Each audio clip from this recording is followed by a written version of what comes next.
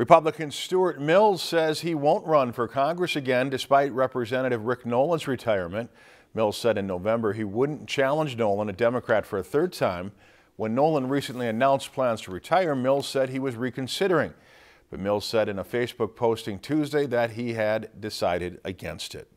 If you enjoyed this segment of Lakeland News, please consider making a tax-deductible contribution to Lakeland PBS.